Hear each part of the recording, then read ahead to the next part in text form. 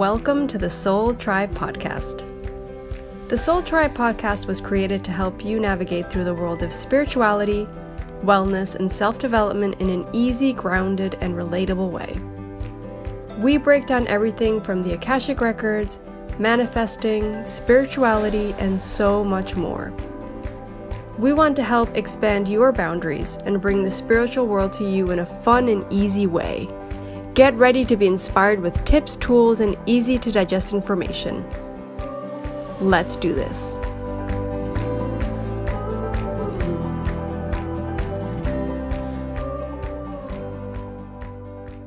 Hey everyone, this is Lucia here.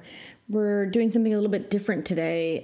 So Lorena's not joining me because I wanted to spend some time talking about a book that I had started reading that I'm really obsessed with.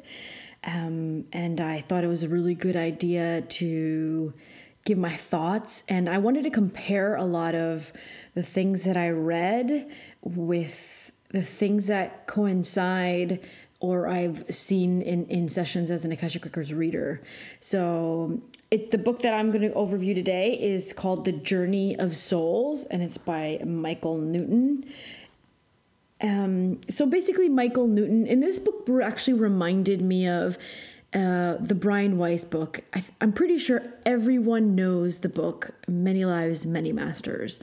And I always say that almost everyone that is into spirituality or into being awake or awakened at some point in that path read Many Lives, Many Masters by Brian Weiss. He also has other books that are really great, but that seems to be like the main one he wrote that everyone has read or has some sort of impact from it.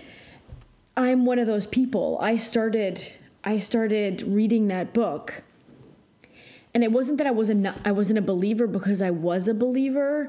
I did believe in spirituality, and I did believe in that there were something more than just flesh. But for me, it was like a wake-up call of how extreme the other side can be. I didn't know what to expect or what to think about being a soul and not just being a body. And that book for me was like, oh my goodness, wow. It's just totally wake up call, totally opened my mind to accepting other things. And this was, this was when I believed in past lives, but I didn't know, did we have one? Did we have two? I didn't know I didn't have any details in my mind about what I thought past lives were.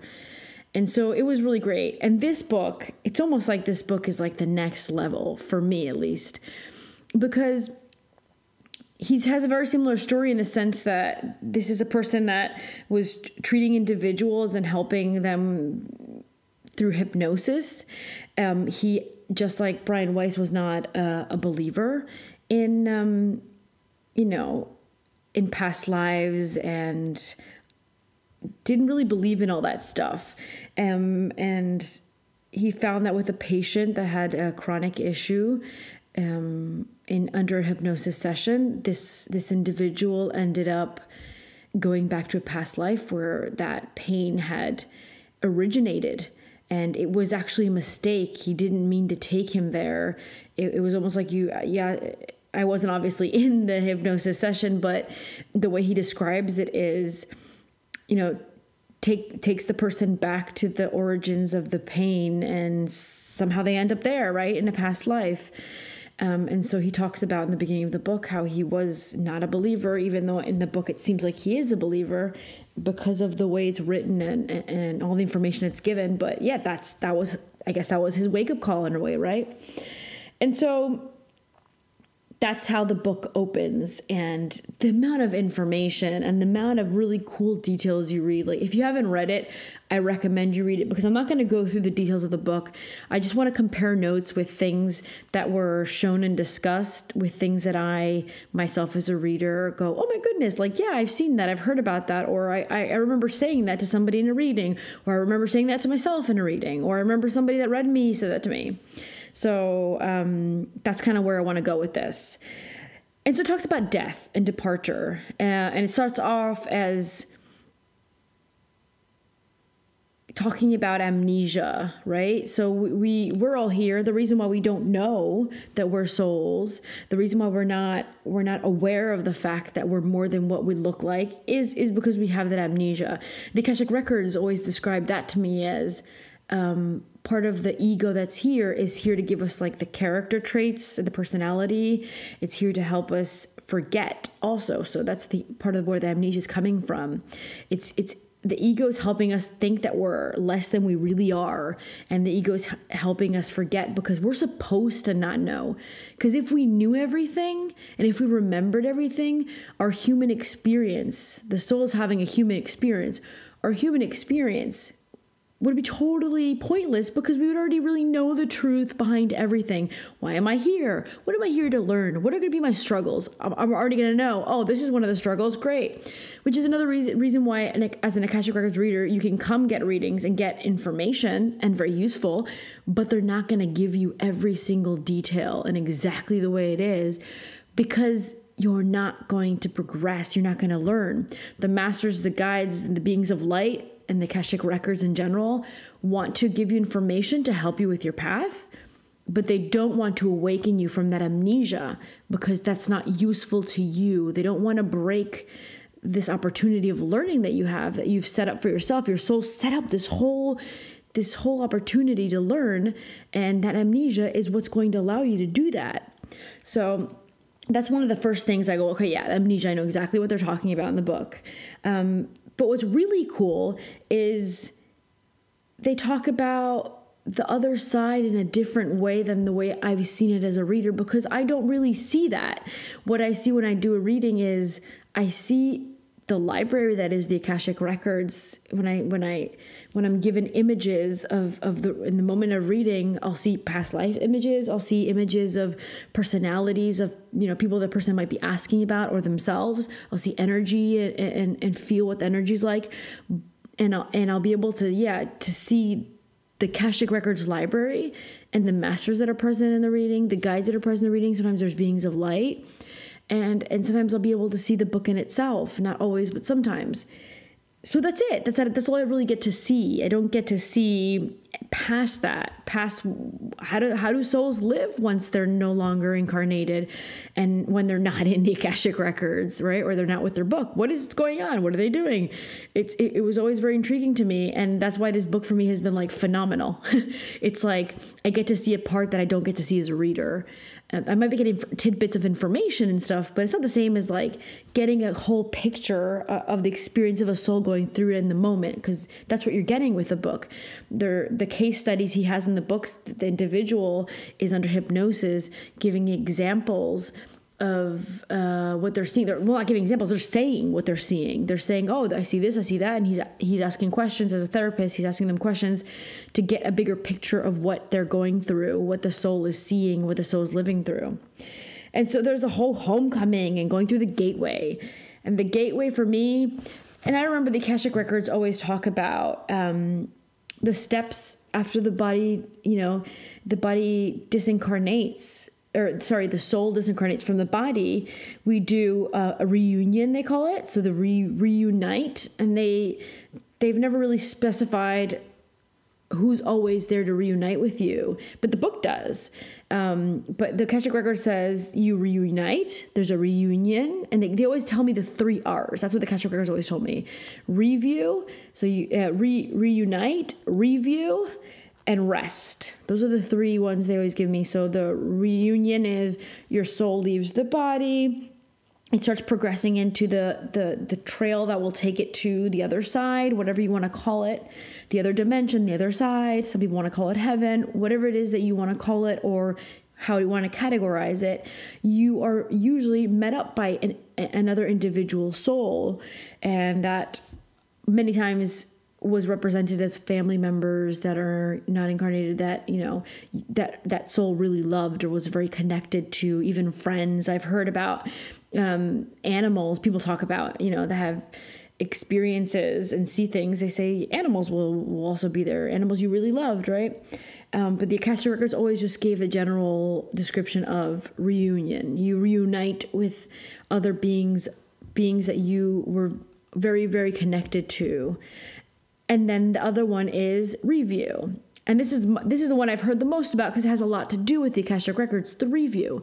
You review everything that happened in the life that you were just incarnated in. So you review good moments and bad moments. Times that you made people feel really good, times you made people feel really bad. And they always describe it as almost like you're reopening the book of life, your Akashic Records, your book of life. It's almost like you're reopening the book and you're able to see everything. And they always show it almost as like a projection or movie kind of thing, but it's actually the book. It's almost like you can open the book and the book shows it somehow. So it really, the information is coming from the book in itself. So that's why there's so much information from the Akashic Records about the second step that they call from the 3 R's, the review, which is really important for everyone to understand, I think, because they talk about this in the book, and the review is similar, or you see it almost like for real time. They feel it. It's the clarity of it and the way they see everything that transpired in that life. It feels very in the moment and very real. They get to see in big details. It's not just like kind of like just a movie where like you don't feel like it's you. They seem to feel like exactly the way that they felt in that moment, and they feel the thought process and everything, right?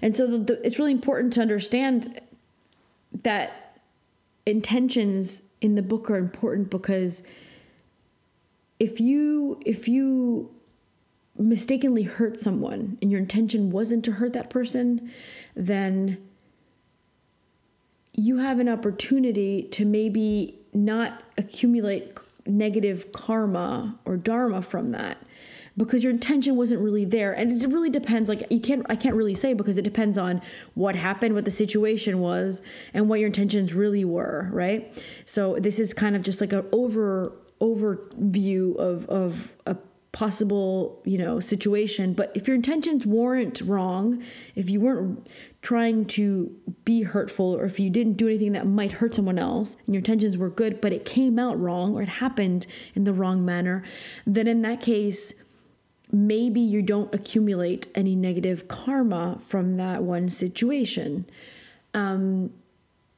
So remember, your intentions are also recorded in the Akashic Records. So if you fail, it doesn't matter. You tried. You really tried. You didn't sit back and lay on your couch and say, I'm just going to nap, forget it, whatever, I'm not going to try. No, it's going to be recorded that you really tried. You failed, but you really tried. And that's important. That's an important part, because you're going to be helping yourself for your soul for the next life. It might be less difficult for you to get past that step, because if there's something pending that you didn't manage to learn or go through in this life, it's going to be left pending for the next incarnation. But if my intentions, and I really pushed for it and I really tried, they might not make it, or your soul might not make it that difficult for the next incarnation, because your soul is also, this is something you learn from the book also, your soul is part of the planner of the life. And the book talks about this, just like the Akashic Records.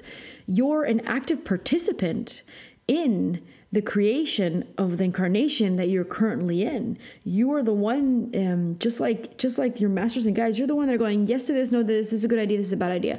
The masters don't make you do anything. The guides don't make you do anything. You're not obligated to do anything. This is what the book says. You're not obligated to do anything. You're given opportunities and choices, and they'll show you in the book. They talk about how you can either pick this body or that body. You can pick, this area where you want to incarnate. Do you want to be born here or born there? These are the parents' options.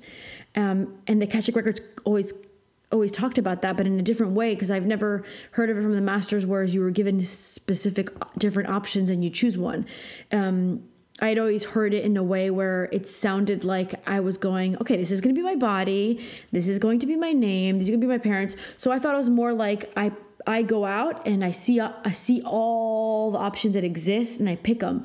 Whereas the book talks about how you're given a limited amount of options for what you're trying to accomplish in that life, which makes total sense. You're still picking it, like the Akashic Record said. You're still picking your body. You're still picking your name, your parents, all those things. So that's the difference where I saw between how I had viewed it through the way that the Akashic Records explained it in readings, It sounds like it's more limited, the options, but the way that the book describes it makes sense. You're saying, okay, this is what I'm going to try to accomplish in this life. And the masters and guides who know you very well and who know what you're capable of just as much as you do, or maybe even more, they're the ones that go, okay, this is the body that's going to help you do that. And this one might help you. And this one too. This one's going to be the best one for you. And they'll let you know which ones are your more successful options. But you might choose one of the other ones that are less successful and because you decide to for whatever reason. So that was really cool to see how they described it with more detail, whereas Akashic Records always described it, but not as so much detail into it. So coming off, I came off a little bit from what I was talking about. I was talking about the 3 R's. So it was reunite, and then review, and then the 3rd R is rest. In my mind, when I got the 3 R's from the Akashic Records, I thought it was, I'm going to see all these people that I love that are no longer, incarnated, and they're going to meet me. It's going to be really nice and beautiful. We're going to hug or whatever. That's how I saw it. And then I'm going to review everything I did, and we're going to go over, is this good? Is this bad? And then I'm going to go and just rest. And I didn't know what really that is because I was never shown from the Akashic Records. I've never shown what the rest looked like. I never really understood it either. I knew that you rest. I was like, okay, well, rest is I'm not incarnated.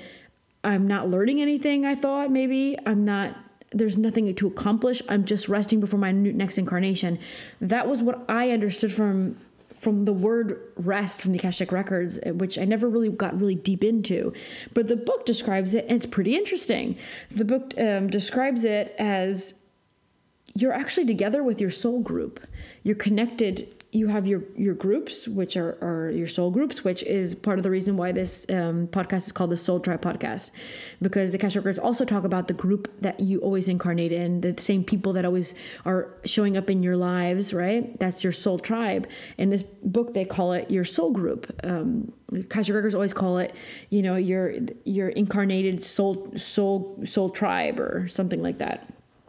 Or your soul, in this case, it's soul group, but it's the souls that are closest to you, whom you keep choosing to incarnate as my mom, my dad, my sister, my brother, and you change roles between each other. So that's the same thing with what the book was showing, that this group is an intimate group. You're very, you know each other very well. You're very familiar with each other. You know your strengths. And the strength of the people that are in your group with you. You know the weaknesses of those individuals and yourself, and they know yours. So you know each other really well. You've incarnated probably many, many, many, many lives with each other, and you continue to pick each other to teach certain lessons, right? So it was really cool to hear how the rest that they have at the end of the 3 R's for the book. It was, you're actually getting together with this group and you're kind of bonding, and there seems to be a lot of humor. The book talks about like being a lot of humor and joking around and having fun, which I never even thought to imagine that. I just heard rest and I thought, okay, you're going to chill out somewhere. There's going to be maybe a garden. I don't know. There's going to be a field. You're going to feel free. You're going to be able to like float around. That was in my mind. That was the image I got when they said they would say rest. But it looks like you're actually very much social, interacting as a soul with your group there. They talk about how they like joke with each other, make fun of each other, mistakes that you made in the incarnations. So it's, they talk about also how it depends on the group. Every group has a very different dynamic.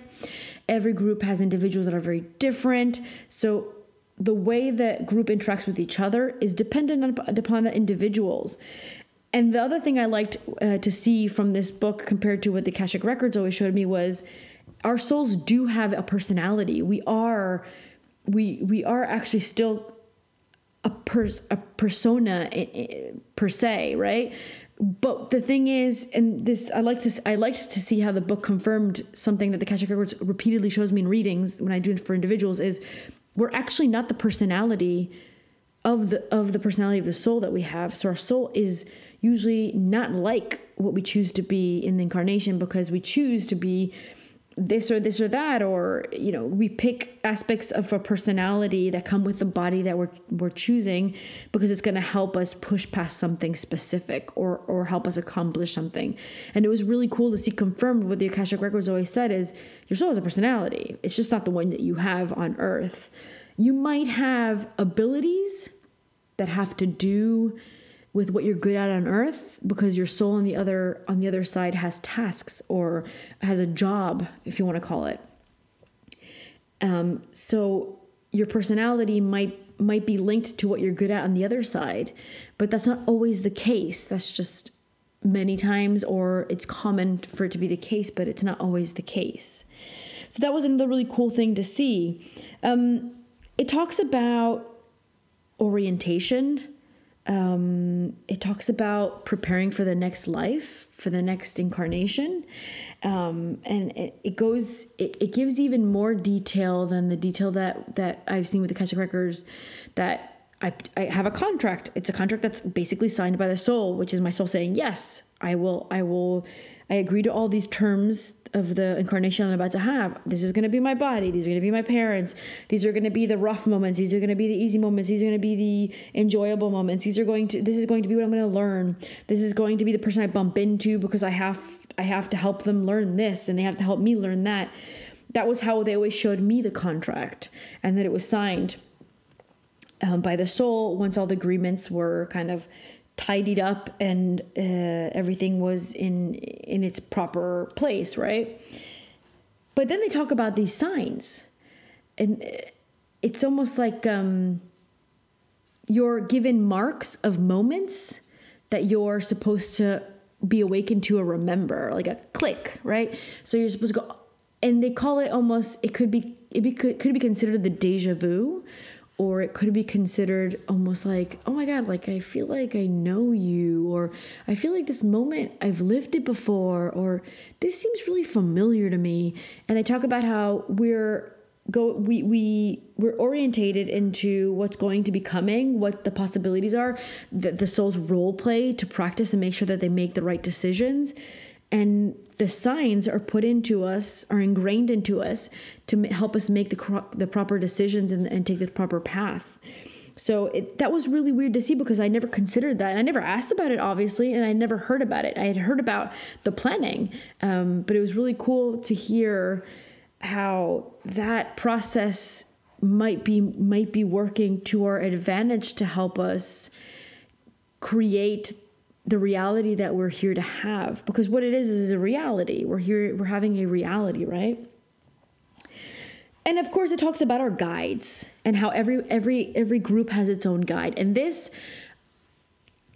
I also saw in a different way, because the way I was shown is you come to me as an individual who wants a reading. And as an Akashic Records reader, what I do is I go and I open up your book and I see your guide there. I see the guide usually next to the book, and sometimes there's masters there. It could be, I usually see 1 to 3 masters, then I see the guides. I know the guide is individual to that person, to that individual that I'm reading. I know that guide, that's not mine, that's theirs. And so in my mind, I always thought, because every time it was a different guide, in my mind, I always thought everyone has one guide. That guide is dedicated to only that one individual person. That's what I believed, because the way I was seeing it. But it actually is that guide is the guide of all the individuals in that one organization or that one soul group.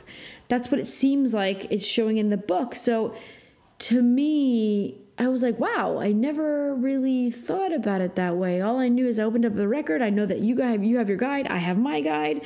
That person over there has their guide. That person over there has their guide. And I never stopped to consider maybe people that are close to me, around me, might have the same guide as me because they might be my soul group. So I find that like almost like a wake-up call. I'm like, whoa, let me think about this for a second. It was a little weird. I do know that the masters can be dedicated to many people at the same time. They're very good at dispersing their energy into different moments and different times and attending to different individuals at a time. So when I did open up records of individuals and I saw the masters, I knew that that wasn't a specific master, that person only. I knew that that master, it was highly probable that they were with other individuals also. They were probably assisting other individuals also. That was something that I was very aware of. My dog in the back barking. I stopped the recording and I took a little break to wait for her to finish barking because I didn't want her to bother the episode. So yeah, I was talking about the masters, and so it was really interesting to see how it was described by the souls in the setting of them disincarnating and meeting up with the masters or guides. And then you have this whole other side would be, Michael Newton in the book talks about how souls have a level, which I was also very aware of from the Akashic Records. He categorizes them as 1, 2, 3, 4, and 5 levels, right? And so beginners would be 1 and 2 and 3. He considers up to 3 like a medium level, and then 4 and 5 he considers them more advanced.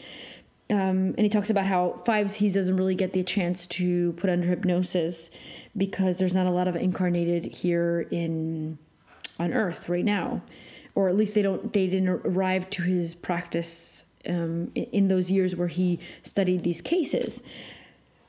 I was always shown the levels of advancement of the souls from beginner to middle and then middle up. So I didn't see it as 1, 2, 3, 4, 5 like he's describing. It was more almost like you're here in the middle, and then once you're in the middle, you're already considered a more practiced soul is the best word I would describe the way they always showed it to me. The more practiced souls, which means you have more lessons incorporated in your being, in your consciousness. You have more. It doesn't actually necessarily mean you have many more lives than the ones that are in the beginning. It just means that you were able to get a lot done.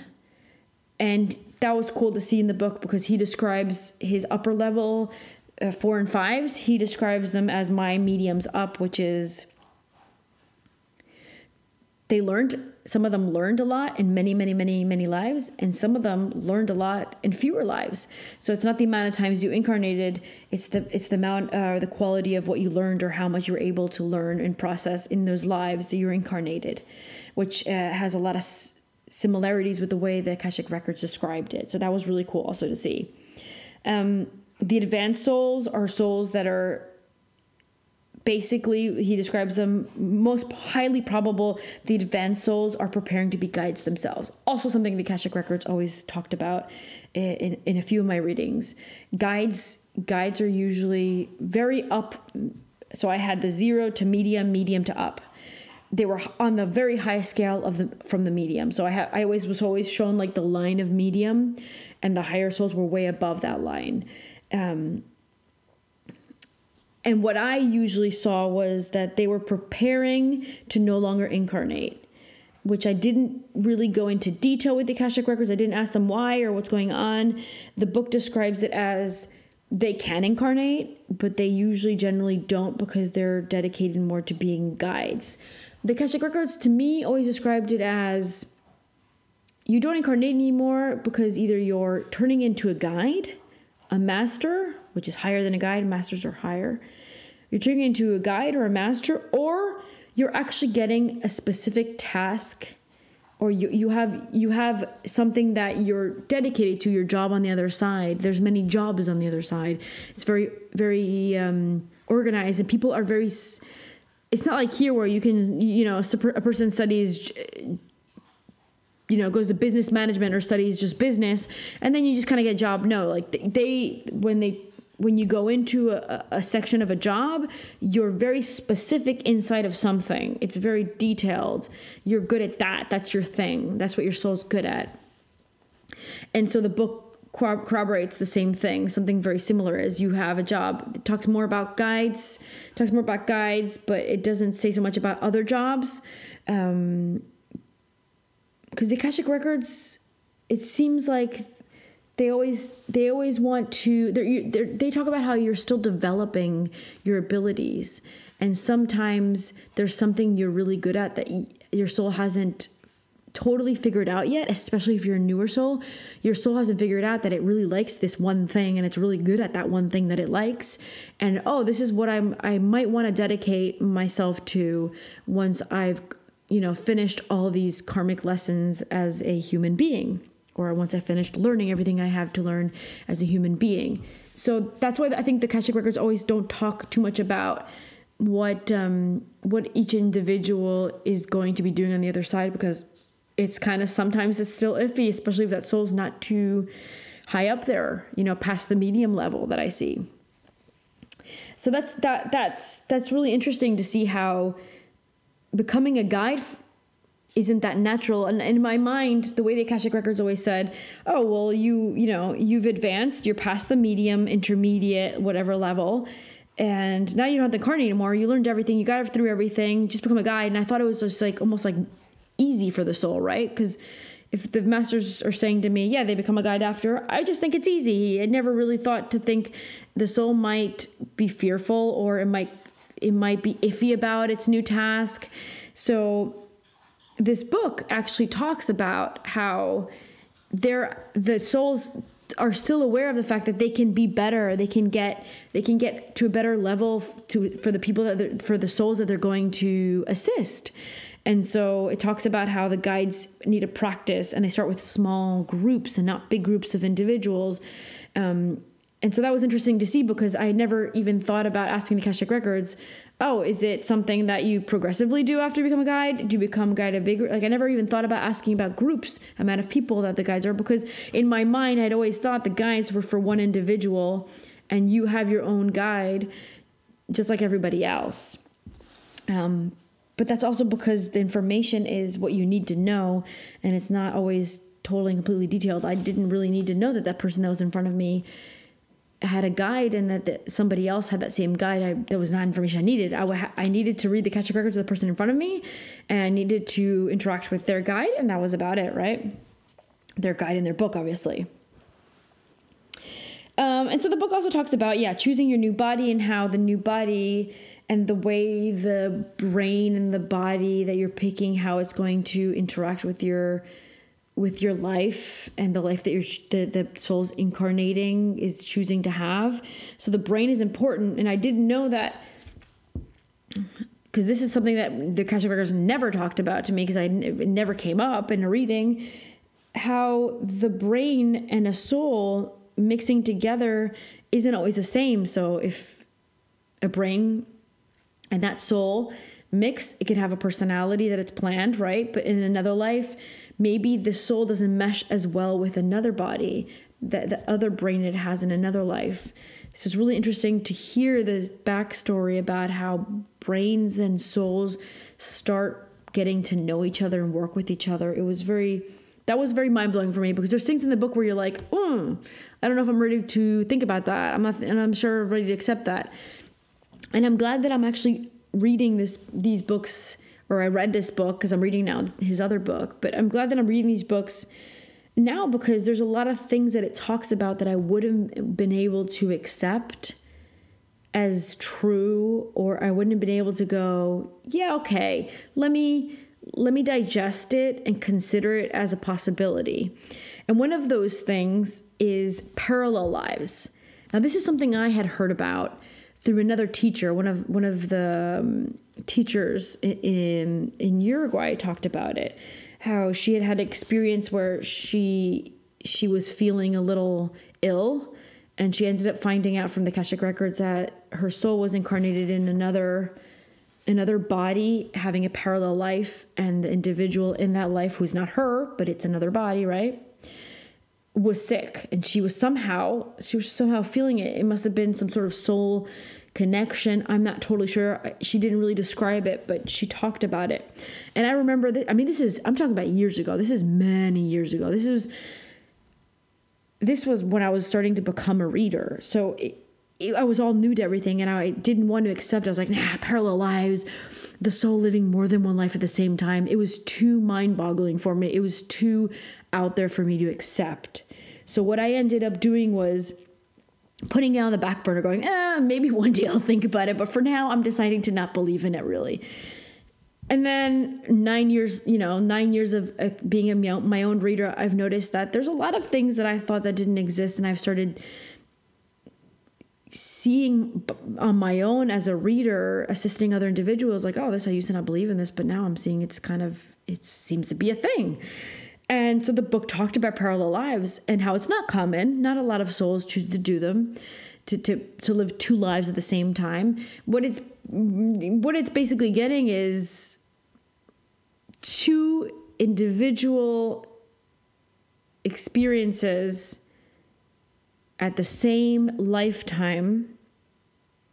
And so it's taking with it, it's almost like double learning. It's almost like you go to school and you go take a test, and it's like you're doing two tests at the same time, because you're like, well, I'm just going to get rid of these two tests, so I don't have to think about it at the end of the year. Let me just get them done now, kind of thing.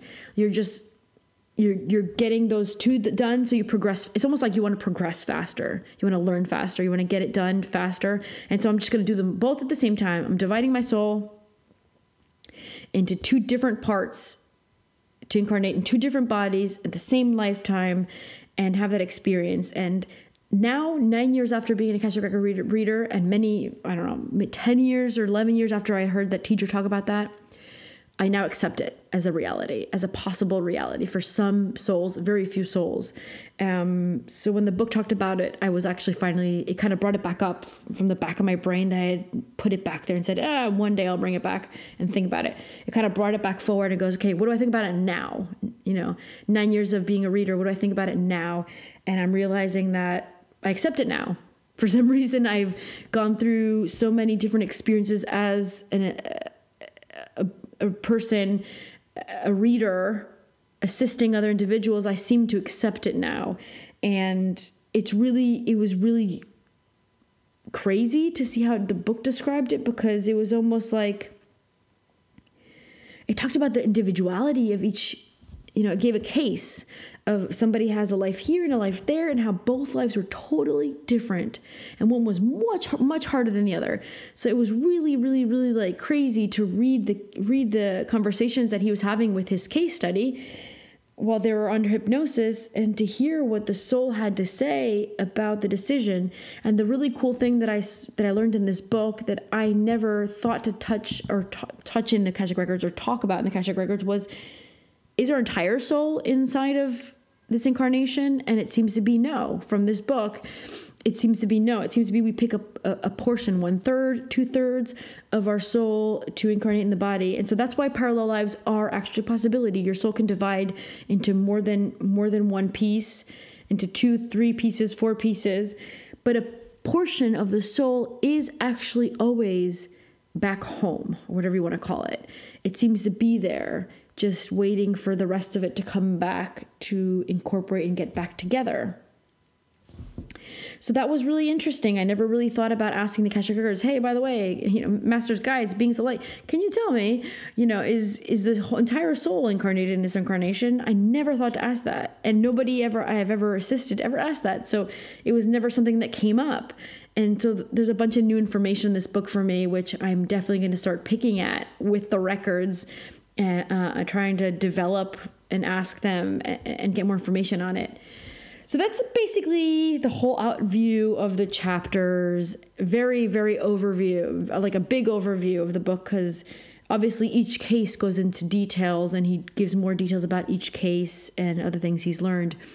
But my idea here was to give a comparative with what I know as a reader, what I've seen as a reader, what I felt as a reader, what I thought as a reader, because a lot of times it's my brain, Lucia's brain, that's interpreting what the Akashic Records have said to somebody else in their reading, or to me in my own reading. And that's the faulty part of it. Once Lucia's brain grabs it and starts putting her own opinions, thoughts, and feelings on it, I can limit it. Just like never thinking about how maybe my entire soul's not here. I'm limiting myself to only believe or accept a part of it, and I never allow myself maybe sometimes to see the whole big picture. Or I never considered to even ask more questions on that.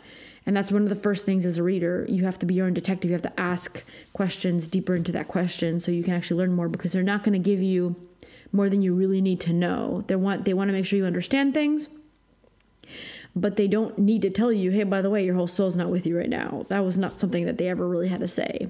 So it's a little tricky with the Akashic Records, because you might be able to ask questions, but you may not always get the full answer, because they never gossip. The masters always say, we don't gossip. We're here to assist you, help you, give you loving information, and help you grow as a individual, a soul incarnated, having a human experience. We want you to be on the right path. We want to make sure that you're here to comply with yourself and your contract. So sometimes that means leaving information out, or you're not prepared to, a lot of times also you're not prepared to hear all the information, which is why I get individuals whom, today might come to me for a reading, and they'll ask a question and they'll get an answer, and they might come back in a year and ask the same question. They'll get more on top of that answer, because now they're prepared to finally hear more about it. Before, maybe mentally they couldn't absorb it, they couldn't understand it, or they couldn't accept it. But guys, I hope that's really helpful. I hope you guys found it interesting, me comparing my own notes, my personal experience as a reader with the book. I'm actually on the second book. And I'm thinking about doing the same thing, where I'm going to just go through the chapters and what I learned from the book, and let you guys know what I've seen as a reader.